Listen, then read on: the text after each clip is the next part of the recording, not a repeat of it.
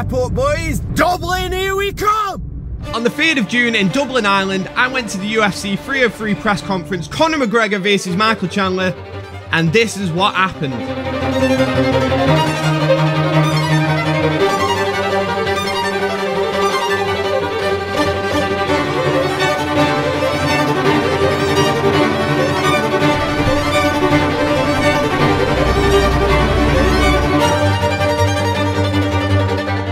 Everybody's tweeting at Dana, asking Dana, what the fuck's going on with the Mystic Mac? And then we were out having fucking drinks with a forged Irish stout. Big news broke over the weekend. The UFC 303 press conference between Conor McGregor and Michael Chandler has been postponed. Well, I've made it to Dublin. We're in Dublin. The press conference is cancelled. I've had a stinker, mate. I've had an absolute stinker. I've spent too much money going in. Right boys, I'm jogging on now. I'll catch you in a bit. I'm going to explore Dublin.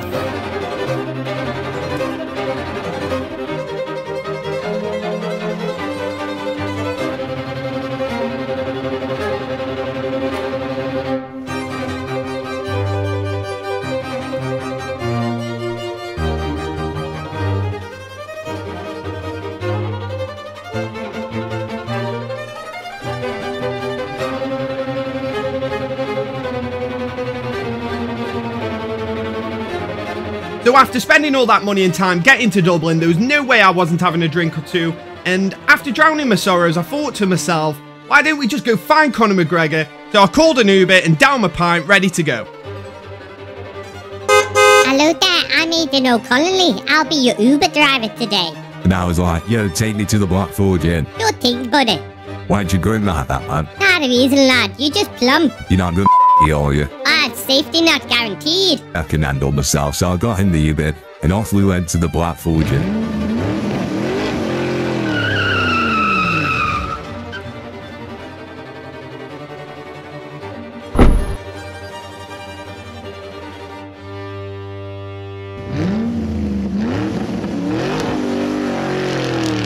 It's the Aldo belt, the 145. 12 to the 12, 2015. Conor McGregor done it all in 13 seconds. Conor reckons he done it in 12, so I'm not arguing with Conor.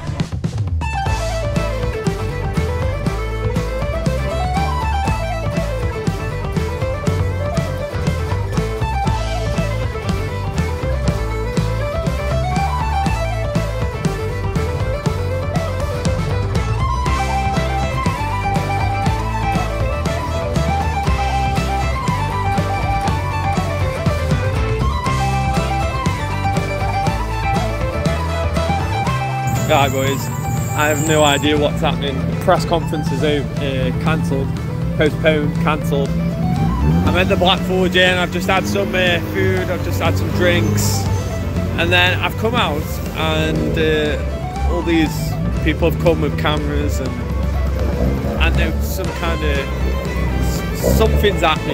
happening outside.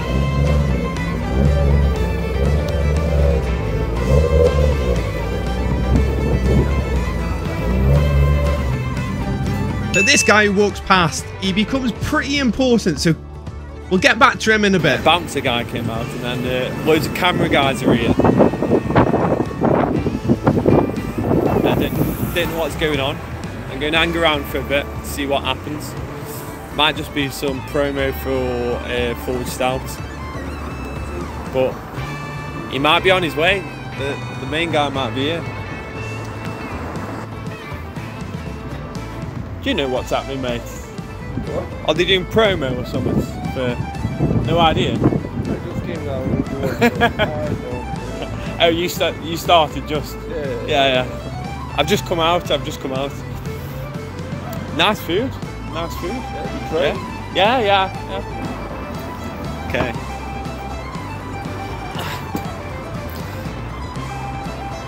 Bouncer don't know what's happening.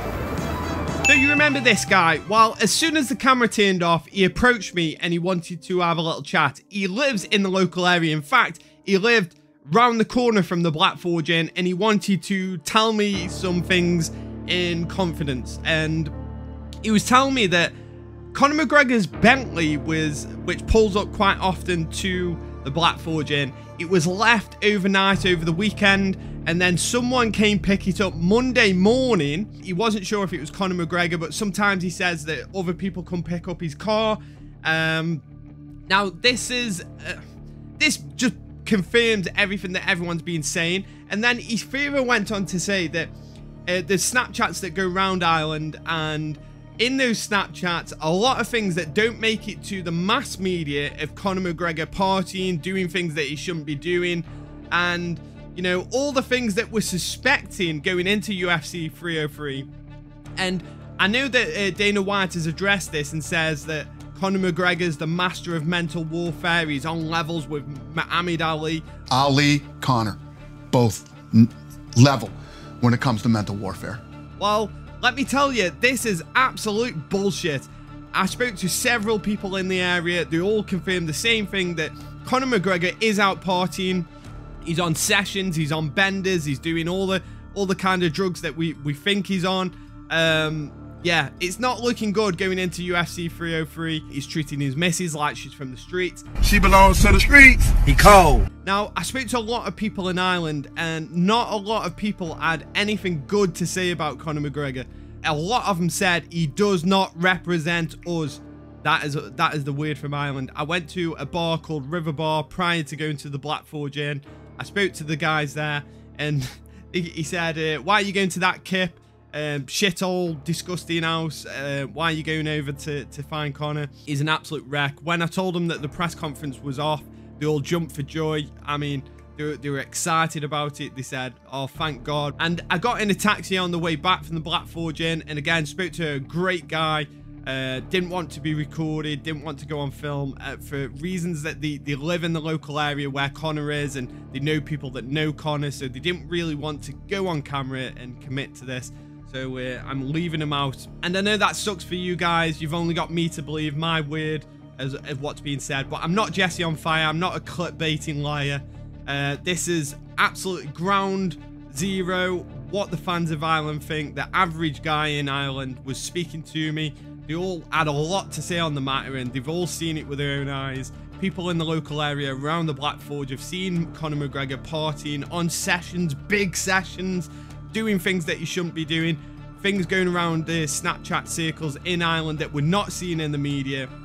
Let me tell you something, they try and cover it up, they're not talking about it. Daniel Cormier let slip a little bit that there's something going on that they're not letting out. You know some secrets? Are you keeping a secret over there? I have no secrets, bro. Oh, you are a liar. I've never. And I love Ben Askren here. He puts Daniel Cormier on the spot, and you can tell by his face, he closes up, he starts giggling and laughing. He knows what's going on. In my life, I've never seen my contacts more secretive than they've been this week in regards to this, bro. It's crazy.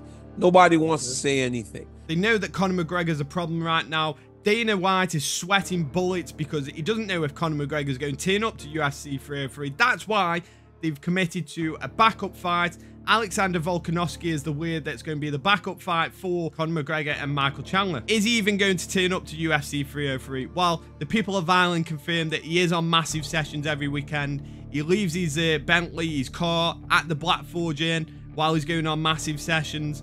It is not a joke. It's not mental warfare that Dana White's trying to convince you of. The UFC are looking at a backup fight for UFC 303. If they were that confident that it was mental warfare, why are they getting a backup fight ready in case Conor McGregor pulls out? The UFC 303 press conference was cancelled. Expect more to happen in the next few weeks, but in my opinion, Conor McGregor is not making it to UFC 303. That is why they've got a backup fight. And if he does make it to UFC 303, Michael Chandler is going to stomp on his head and put his lights out, and that will be the end of Conor McGregor's career. Tell me what you think, drop a comment, like, subscribe. I'll see you in the next one. Here's to the fighters, the fans on the game. Here's to the blood, sweat and tears and the fame. And here's to Az and Key, ready to go on the Brutally Honest MMA show.